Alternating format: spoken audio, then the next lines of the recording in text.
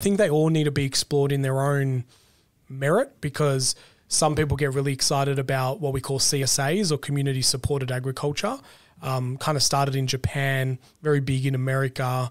But the main gist of it is that you partner with your farmer and you pay a membership every year in order to get a percentage of the yield.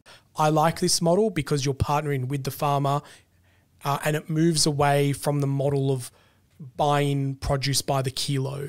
So I hate when I see people saying that they have a CSA and they sell in subscription boxes, because the subscription boxes with 2 kilos of carrots and 5 kilos of this and 20 kilos of meat for X amount of dollars is not a CSA. A CSA is when someone, that's a subscription model, and it's basically like a food box on subscription, where a CSA at its true form is when you give your money to the farmer and you say, if you get flooded this year and there is no yield, I get 0 kilos of produce. I'm growing this for Bob, Mary, Jeff, Anderson, like all these kind of people. Right. 2 mushrooms or 20 mushrooms, because it's a percentage of how much was picked that round. So like if 20 head of cattle went to market today and you've got 100 members, then that 20 head will get distributed by 100. If one goes, that gets distributed by 100. Oh. One thing I love about it the most is that the farmer gets the money first. And I really hope that I sell it comes from scarcity. And it's like, I need 12 potatoes to make